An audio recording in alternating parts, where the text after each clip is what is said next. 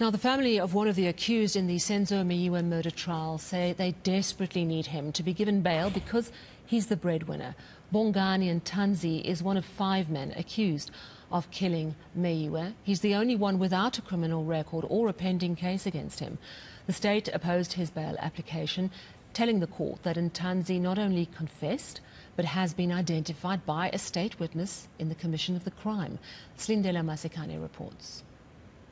Bongani Ntanzi has spent the past 2 years behind bars. He's now applying for bail and believes exceptional circumstances exist for his release. The state will know where to find the applicant.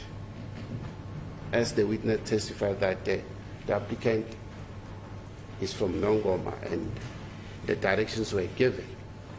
Furthermore, when the applicant was arrested, he was arrested at a place of employment. He was employed by that time. We still argue that he can go and plead his case as well in that company. If they don't take him, we submit that we also have another prospect of him getting employed in order to take care of his family.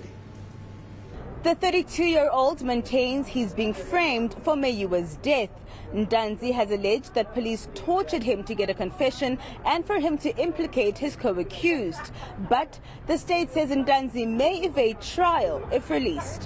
When the applicant was interviewed, he mentioned that he was at work when the incident occurred on the 26th of October 2014, and the statement of his supervisor at Sibanye Stillwater Mines, Mr. Hendrik Louis Mulder, was obtained, and Mr. Mulder refuted that the applicant was at work on the 26th of October 2014 when the incident occurred.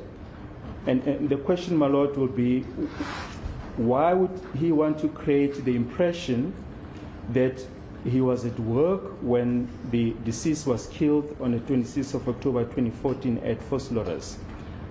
We submit, my lord, that that is a pointer of his guilt. Ntanzi's brother, who testified on his behalf, says they're hopeful Ntanzi's application will be granted.